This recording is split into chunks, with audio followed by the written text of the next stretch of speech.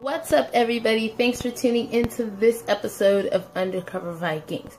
Now, I want to admit that after watching this past episode, you know how like when you get off a roller coaster and your heart's like,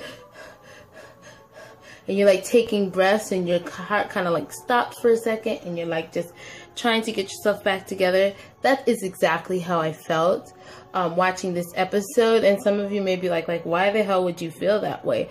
But honestly, I think that this episode was one of the worst when it came to killings. Now, the reason why I say this, I know there wasn't a lot of killing in this episode. They had Margarethe stabbing the guy, and then they had King Aella's death.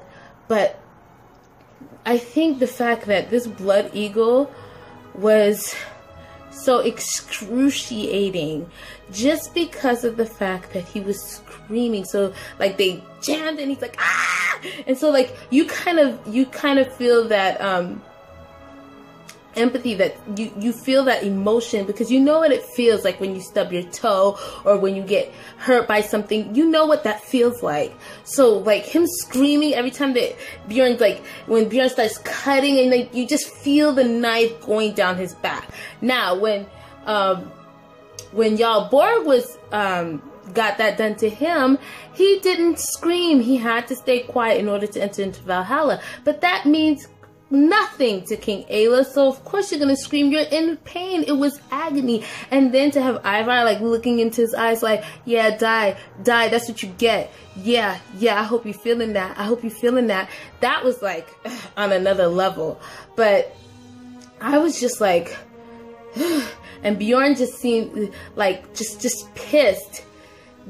It did not, I felt like it satisfied him, but it really didn't satisfy him because he misses his dad, you know? He misses his father having to take on this leadership role. Now, honestly, you guys know I love me some Ivar, but I think Ivar was completely out of his mind when he thought that he could lead this army. There is no way you're going to be able to lead this army. You have not had the experiences that Bjorn has had. It was right for Bjorn to take control and lead. Now he's like, well, remember, it was me that he took to England. It was you, because ain't nobody wanted to go with him. Nobody wanted to go. And then in the end, it just made sense because he was the least threat to present, you know. He knows that King Egbert, well, Ragnar knows that King Egbert has a fondness for him as he does for King Egbert, right? So he knows that King Egbert is going to have that sympathy towards Ragnar.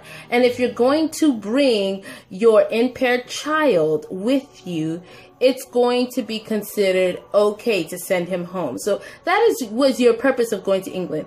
Not so, I don't know, he was given Ubbe this whole story about, oh, to study the tactics and to do all of this. And I'm like, when did we see you do that? You sat in the castle until they sent you home. But of course, he has to be conniving. He has to be sneaky. He has to get his way in to try to convince. But Ubbe's like, yo, dude, like, what are you talking about? You cannot lead this army. You are not ready for that. But he does have a lot of rage. He's getting into his scary guy mode. But he was a beast when he was riding in his wings, boy. He was a beast. He was killing it. He was like riding, and the whole screaming scene. I love Floki's scream, boy. Floki was like, I am going to kill you. I am going to kill you. So I'm pretty sure that bishop that we've been seeing in all these seasons, he's gone. And I understand why they didn't show the battle, because the battle was unnecessary to show. It was barely anybody there compared to the Great Heathen Army. What is there to show? What really matters is the death of King Aella. Now, a lot of people said they didn't see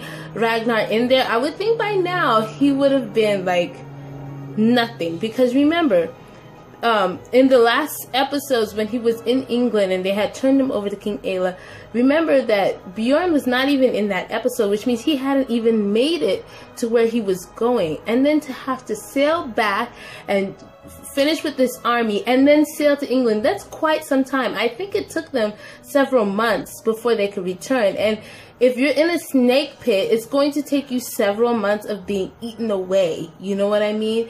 Now, because nobody went with Ragnar to England, he needed his sons to claim the revenge. And also, he wanted to die. So he needed his sons to get the revenge. And so this revenge with them going after King Aella, that's for their father.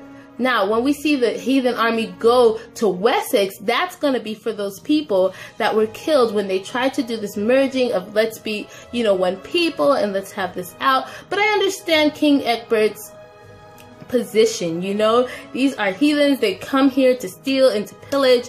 Why would I let them build on my land? I'm just giving them the opportunity to gain strength. So it's understandable why, because not everybody thinks like Ragnar, not everybody wants to be a farmer. They're Viking, they want to pillage. So I understand why King Egbert's like, we cannot let these people, you know, do this in our land. We can't let them thrive in our land, because if they do, they just might overcome us, and we need to be able to protect our own kingdom. So I completely get it.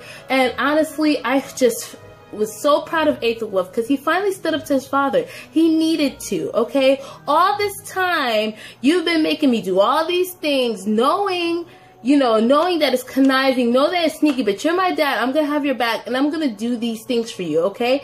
You take my wife, you give me her bastard child to take care of as my own, and I'm doing all these things for you, but I never received any like solid, I love my son is worthy of this throne. He could care less. All he cares about is Alfred, which is not even blood royalty. Alfred is just royalty, you know. He comes from an Englishman. He comes from a monk, okay? So he's not even blood royalty. I mean, through his mother, yes, he is blood royalty, but he's not from the exact line. It's not Aethelwulf's son. So if I were Aethelwulf, I would want to be like, yo, dad, you need to confirm to me, because I have been doing everything to please you, and you don't do anything to please me, okay? You've taken my wife, you've given me some kind of bastard kid, you're not paying any attention to my real kid. Like, I need some sign, something to tell me that, you know, what I'm doing is worth something to you, which, you know, I am very happy about. Now, what I wasn't happy about in this episode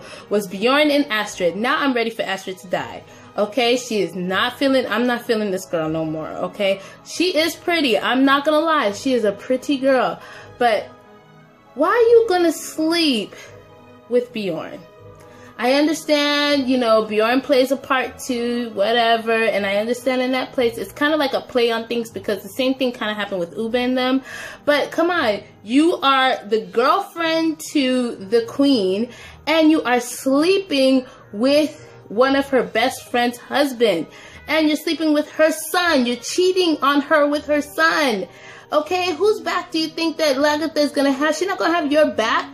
She's gonna have Torvi's back. And for some reason, I don't know, Torvi kind of did like a whole reverse thing. She's like all wimpy and stuff. He's saying bye to them, and she's like looking all scared. I'm like, what the hell, Torvi? Man up, woman up. Stand up for your man. I am hoping, I am praying that they are going to kill Astrid while Bjorn is away. Because how are you going to hug Astrid and you don't even hug your own wife? I hope he said goodbye to her before he even went into that hall to say goodbye to his mother. Seriously. Now, I don't know what's going to happen to Margarethe while they are away, because it's obviously that this guy with the scar on his face is going to be doing something to Kattegat while the people are away. And this is all a plan of Fine Hair. And Fine Hair, the whole thing with Fine Hair and this girl was really like irritating and unnecessary. It's like a dead storyline. And somebody put that in the comments on one of the groups that I follow, and I completely agree. Dead storyline. Why do we care? That was not even necessary. You're doing all this for a girl, and then she goes ahead and marry Earl. Good for you. Good for you. Find yourself a real Viking, honey. She don't even look like a real Viking. She looked like she should have been an English woman. Now, if he was fighting for Gisela, that would have been another story. That would have definitely been another story. So I know that in the next episode we are definitely going to Wessex. We are definitely going to be kicking some butt over there, and I cannot wait to see that. I know this video is long, but I just had to share that with you guys. I liked the episode, and I didn't like it just because of the stuff that Bjorn's doing. But then again, we still have this Muslim girl. I have not let her out of my sight. We have this Muslim girl to look forward to. Can't wait to see you guys in the next episode. Bye!